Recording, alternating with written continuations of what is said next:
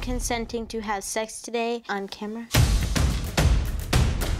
Pretty much I'm a psychiatrist. I might be doing it naked, but I'm making a difference.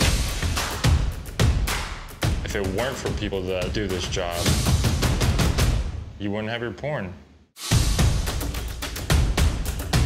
How's it going?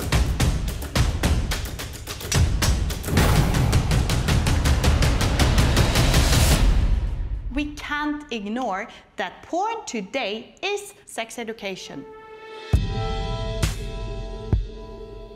I want to show sex, which is much more emotional. I literally can't stop looking at that screen. I'm in a room full of 300 people, but I'm on my phone, so technically, like, I'm alone. From camming, I get a kind of relationship that I have trouble with in real life.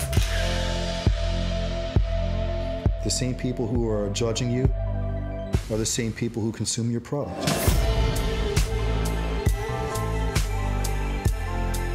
We have become so selfish. And I think a large part of that is due to social media. For me, being 40 years old, it's just completely unacceptable behavior. I feel I'm a feminist. Women on the other side of the camera are great. You deserve some real happiness, not just the computer fantasy.